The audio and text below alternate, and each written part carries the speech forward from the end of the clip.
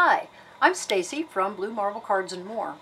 A lot of people who have bought the AcCountAbility Abacus Bracelets have asked just exactly how you go about adjusting them to be the right size for their wrists.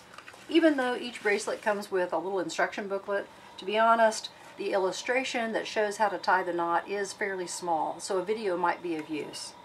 When you get your abacus bracelet, you'll find that on one end there is a little tag that says adjust here. So what you want to do is you want to take your bracelet and make sure that it's going to be snug enough that it's not going to move around on your wrist.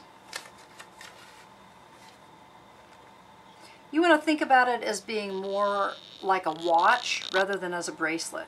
So if I had this bracelet about this tight, it's not so tight that it's going to leave a mark on my arm, but it's tight enough that it doesn't move around. Alright, so I'll make a note of just where I want that knot to be. And I can hang on to that and pull it off. It's extremely stretchy, very easy to take off and on. And then I'm going to tie a double overhand knot. So basically, make your loop. I'll take that little paper off. Come up through the loop once, twice, and tie it tight.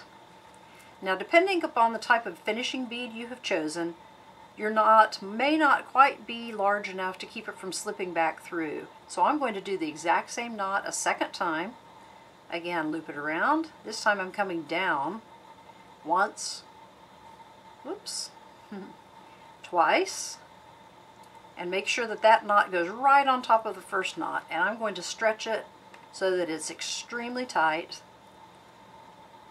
Before I cut it, I want to make sure that it's the right size for my wrist, and it is. So I would then cut that off, put a little dab of super glue on it, and I'm ready to go. Notice that now I can slide the beads and the beads stay in place all day, so I can begin keeping track of my new habits.